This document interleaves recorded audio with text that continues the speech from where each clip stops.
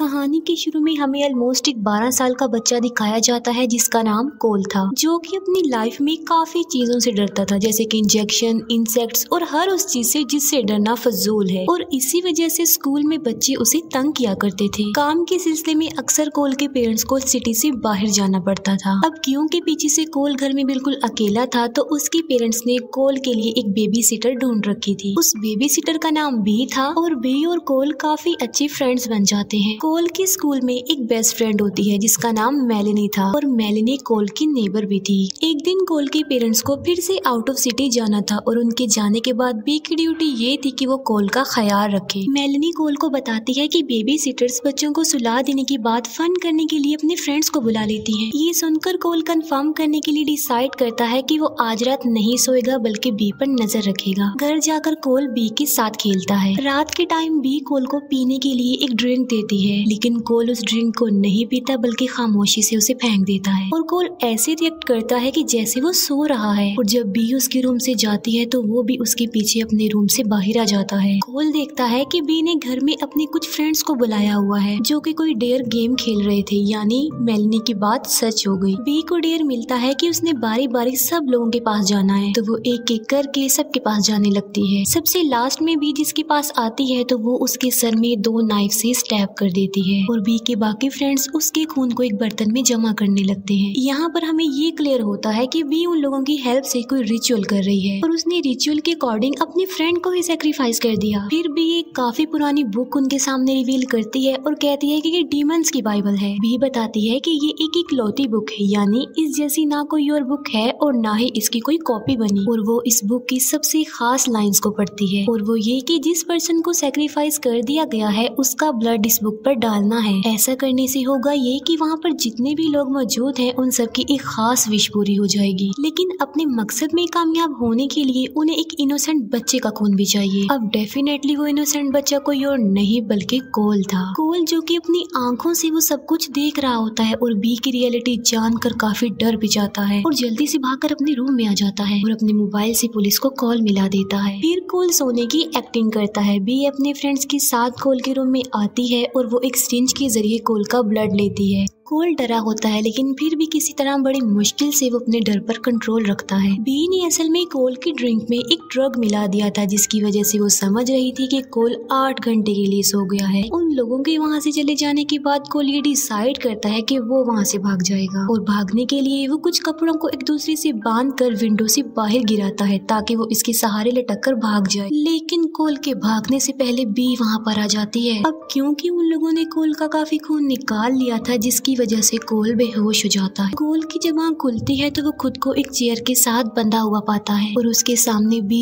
और उसके सब फ्रेंड्स यानी कल्ट के मेंबर्स भी खड़े हुए थे और कोल अनजान बनने की कोशिश कर रहा था कि जैसे वो कुछ भी नहीं जानता हो। और तभी वहाँ पर पुलिस आ जाती है और बी का एक फ्रेंड एक पुलिस ऑफिसर को मार डालता है और एक पुलिस ऑफिसर को बी मार देती है। उस लड़ाई में एक गोली बी की एक फीमेल फ्रेंड को लग जाती है। अब सारे पुलिस वाले मारे जा चुके थे लेकिन पुलिस के वॉकी टॉकी पर मैसेजेस आ रहे थे हालात को जानने के लिए कि क्या वहाँ सब कुछ ठीक है या नहीं। लेकिन उन मैसेजेस का रिप्लाई सिर्फ कुछ कोड्स के जरिए ही किया जा सकता था, लेकिन उन कोड्स को सिर्फ और सिर्फ कोल ही जानता था। बी कोल को वार्न करते हुए उससे वो कोड ले लेती है और बी का मेल फ्रेंड एक मैसेज सेंड करता है कि यहाँ सब कुछ नॉर्मल है। इसी दौरान कोल अपनी रस्सी काट कर अपने रूम की तरफ भागने लगता है और बी का फ्रेंड कोल के पीछे भागता है। बी के फ्रेंड का पाँव स्टेयर्स पर स्लिप हो जाता है और वो नीचे जाकर गिरता है। एक नोक वाली ट्रॉफी उसकी गर्दन के आर पार हो जाती है और वो मर जाता है। कोल अपने रूम की विंडो से बाहर कूद जाता है और वो एक जगह पर जाकर छुप जाता है जहाँ इंसेक्ट्स भी थे, लेकिन कोल यहाँ पर भी अपने डर पर कंट्रोल कर लेता है। बी की एक फीमेल फ्रेंड भी कोल को ढूंढते हुए वहां आ जाती है और कोल उसकी तरफ एक फायर वाला रॉकेट छोड़ देता है, लेकिन वो लड़की फायर रॉकेट से बच जाती है। फिर कोल समझदारी का मुजाहिरा करते हुए उस लड़की को वहां लॉक्ड कर देता है और उस पर बग स्प्रे छिड़क देता है। आग और स्प्रे की आपस में मिलने की वजह से वहाँ पर ब्लास्ट हो जाता है और बी की वो फ्रेंड मर जाती है। ब्लास्ट की आवाज सुनकर बी का एक फ्रेंड भी वहाँ आ जाता है और वो कोल को मारने की कोशिश करता है, लेकिन कोल जान बचाने के लिए एक ट्री हाउस में चला जाता है। बी का फ्रेंड और कोल दोनों नीचे गिर जाते हैं। बी के फ्रेंड के गले में एक रस्सी फंस जाती है और उसे फांसी लग जाती है और वो मर जाता है। तभी बी कोल पर गन से शूट करने लगती है। जान बचाने के लिए कोल अपनी नीबर फ्रेंड मेलेनी के घर आ जाता है और वो मेलेनी को कहता है कि पुलिस को कॉल करो। अब क्योंकि कोल के साथ साथ मेलेनी की जान भी खतरे में पड़ सकती थी तो कोल भागकर वापस अपने घर में आ जाता है। लेकिन बी ने उसके घर को बिल्कुल साफ कर दिया था। ऐसा लग रहा था कि जैसे वहाँ कुछ भी ना हुआ हो। कोल को अपने घर में बी की एक फ्रेंड बेहोश मिलती है, लेकिन कुछ भी करने से पहले बी की वो फ्रेंड होश में आकर कोल पर अटैक कर देती है। लेकिन तभी वहाँ पर बी आकर अपनी फ्रेंड पर गन से शूट करके उसे मार डालती है और अब वो कोल की तरफ आ रही थी। लेकिन कोल मौके का फायदा उठाकर वो एंशिएंट बुक उठा लेता है और बी को धमकी देता है कि मैं इस बुक को जला दूंगा। अब क्योंकि वो बुक एक ही थी तो बी डर जाती है कि कहीं वो बुक को जला ना दे और वो कोल से कहती है कि ठीक है, मैं तुम्हें नहीं मारूंगी। यहाँ पर बी कहती है कि काफी साल पहले मेरी एक डीमन के साथ डील हुई थी जिसमें बी ने प्रॉमिस किया था कि वो डीमन को मासूम लोगों का खून देगी और इस बुक में लिखी गई लाइंस को पढ़कर वो अपने रिचुअल को कंप्लीट करेगी। ऐसा करने के पीछे मकसद ये था कि उसे हर वो चीज मिल जाएगी जिसकी वो ख्वाहिश करेगी। इसकी बेस्ट एग्जांपल ये थी कि पहले वो शाय थी बट अब वो कॉन्फिडेंट हो चुकी थी और वो ये बात भी रिवील करती है कि ये रिचुअल मैं कोई फर्स्ट टाइम नहीं कर रही हूँ। यानी कोल से पहले भी वो कुछ बच्चों के साथ सेम ऐसा कर चुकी थी। बी कोल को कहती है कि अगर तुम पुलिस को ये कह दोगे कि मेरे दोस्त किलर थे और मैं बेकसूर हूँ तो मैं हमेशा के लिए यहाँ से चली जाऊंगी। लेकिन कोल उसकी कोई बात नहीं मानता और वो उस बुक को जलाकर भाग जाता है और बी उस बुक पर लगी आग को बुझाने लगती है। लेकिन कोल अपने नेबर की गाड़ी में बैठकर उस गाड़ी को घर में दे मारता है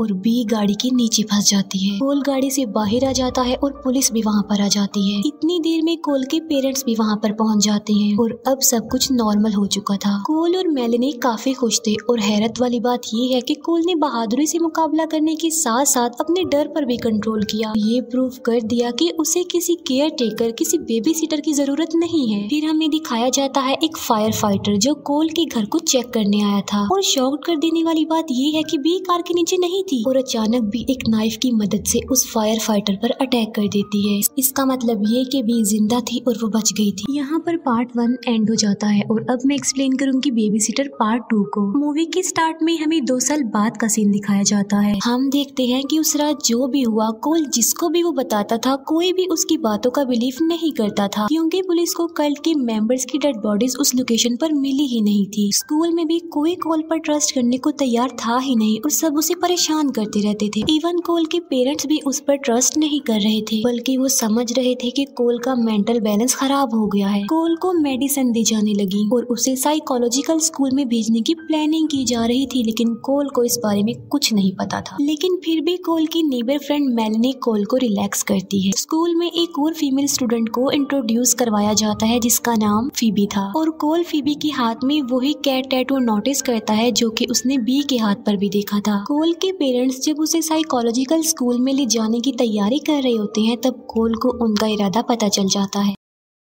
मेलेनी को जब कोल ये बताता है तो वो उसे 1 वीक के लिए अपने साथ ले जाती है एक ट्रिप पर जो कि लेक पर था। उन लोगों के साथ मेलेनी के कुछ फ्रेंड्स भी जा रहे होते हैं। फीबी को अपने लॉकर में उसका बचपन का डॉल, एक स्ट्रेंजर नोट और एक चाबी के साथ मिलता है। फीबी सोचती है कि शायद उसकी केयर टेकर इसे यहाँ पर रख कर गई है। कोल को ढूंढते हुए उसके पेरेंट्स मेलेनी के फादर के पास आते हैं और वो लोग पुलिस को कॉल करते हैं। कोल के पेरेंट्स वहीं रुक कर वेट करते हैं कि मेलेनी शायद कॉल बैक करेगी। दूसरी तरफ कोल और मेलेनी बाकी लोगों के साथ गेम खेल रहे होते हैं। कोल और मेलेनी को साथ देखकर मेलेनी का फ्रेंड गुस्सा होकर कोल को तंग करता है। मेलेनी का एक और फ्रेंड भी कोल से अजीबोगरीब कल्ट से रिलेटेड क्वेश्चन करता है। इन क्वेश्चंस की वजह से डेफिनेटली कोल को काफी बुरा फील होता है। मेलेनी अपने फ्रेंड्स को मना करती है कि वो कोल को परेशान ना करे और बातों बातों में मेलेनी के मुंह से उस डीमन वाली बुक का नाम निकल जाता है। कोल शॉक्ड होता है ये सोचकर कि मैंने तो उसे बुक के बारे में कुछ बताया ही नहीं। तो सवाल ये उठता है कि मेलेनी उस बुक के बारे में कैसे जानती है और तब मेलेनी को ये बात रिवील करनी पड़ती है कि वो भी अब कल्ट की मेंबर है। वो कहती है कि बुक को मैंने भी साइन कर लिया है और डीमन से प्रॉमिस भी कर लिया है खून देने का। ये कहकर मेलेनी अपनी एक फीमेल फ्रेंड का गला काट कर उसे सैक्रिफाइस कर देती है और हम ये जान पाते हैं कि मेलेनी के दोनों मेल फ्रेंड्स भी उसके साथ मिले हुए थे यानी वो भी कल्ट के मेंबर्स थे और यहाँ पर आना, कोल को अपने साथ लाना सब कुछ उनके प्लान में शामिल था। और इतनी देर में वहाँ बाकी कल्ट के मेंबर्स यानी बी के फ्रेंड्स भी आ जाते हैं, लेकिन बी नहीं आती। अब यहाँ पर सवाल ये उठता है कि वो सब लोग तो मर चुके थे, तो वो दोबारा जिंदा कैसे हो गए। असल में मरने के बाद उन्होंने डेमन से डील कर ली और वो डेविल बनकर लौटे, लेकिन उन्हें सनराइज होने से पहले अपना रिचुअल कंप्लीट करना होगा, वरना वो 2 साल के लिए हेल यानी जहन्नुम में फंस सकते हैं। वो सब कोल का ब्लड लेना चाहते थे, बट तभी वहाँ पर फीबी आ जाती है क्योंकि उसकी वाटर क्राफ्ट में गैस खत्म हो गई थी और वो मदद के लिए वहाँ पर आई थी। फीबी जमीन पर जब उस लड़की को देखती है तो वो समझती है कि ये कोई गेम खेल रहे हैं, तो वो वहाँ से चली जाती है। इसी दौरान कोल को भागने का मौका मिल जाता है और वो भागकर वाटर क्राफ्ट तक आ जाता है और फीबी और कोल वहाँ से किसी तरह भाग जाते हैं। फीबी को कुछ भी समझ में नहीं आ रहा था कि चल क्या रहा है और वो कोल के साथ एक माउंटेन तक पहुँच जाती है। यहाँ पर कोल फीबी को मेलेनी के कल्ट के बारे में बता देता है। वहाँ पर ब्लास्ट होता है और स्मोक की वजह से मेलेनी को पता चल जाता है कि कोल आखिर है कहाँ पर। लास्ट में वो दोनों